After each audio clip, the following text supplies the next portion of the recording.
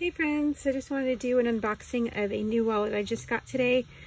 It's a Christmas present that I got for myself, and it, as you can see through the packaging, is another Bellroy product.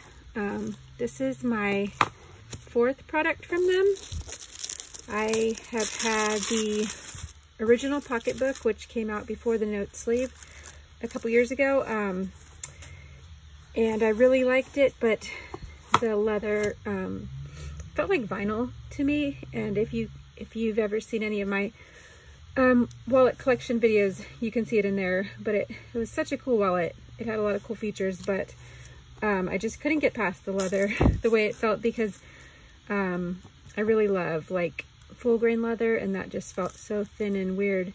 So I ended up selling that one, and then I bought the Bellroy clay slim sleeve collaboration, which was a suede with a navy blue interior, and that one was nice, but it was very, very small, and I prefer bigger wallets. So this is my answer to getting the pocketbook back.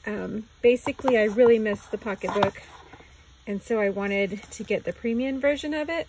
And there has been several different versions of the premium products from them. They've had, I think, at least 2 or 3 different ones over the years, but this is the newest one. This came out November 2020, and it is now December 15th, 2020. But this feels so much nicer. This feels like real, like full grain leather.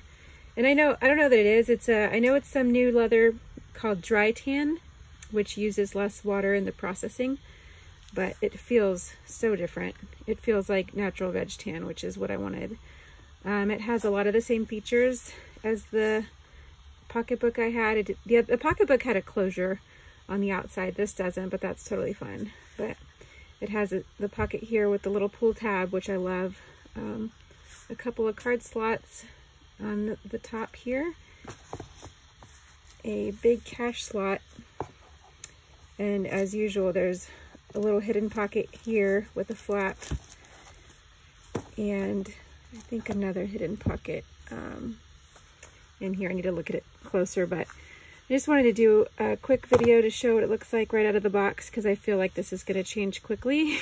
I have I'm 2 months in on a raw denim competition, so all of my stuff has some crocking on it, which means like the denim transfers to it. So I could see that happening with this one, but very nice, and a very nice upgrade to the one I really wanted. So excited to see how this looks later on.